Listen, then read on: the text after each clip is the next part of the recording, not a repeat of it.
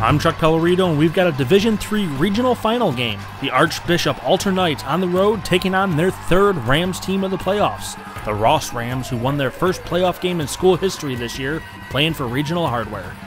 Ross getting off to a real quick start. CJ Bowes running right up the middle past a wall of Knights and into the end zone for a 36-yard score. Rams up 7-0. Next drive, they would strike again. Bowes bulldozing his way in from 10 yards out. Rams up 14 early. After a 1-yard score by Brian Shane to close out the first quarter, the Knights punch it in with Antonio Murphy from 4 yards out. We went into the half tied at 14. In the third, check out this run by C.J. Hicks. Around the left side, huge stiff arm and he's off to the races. 56-yard score. Alter takes the lead 21-14. But the Rams weren't going away just yet.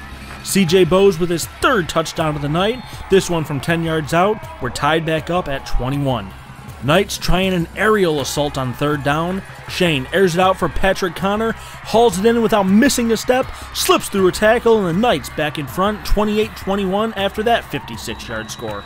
And for insurance in the fourth, Brendan McDonald dancing through the middle of the line, makes one cut and gone. 28-yard score, and Alter ends Ross's magical run, winning by a final 35-21, taking home the regional crown and advancing to the state semifinals.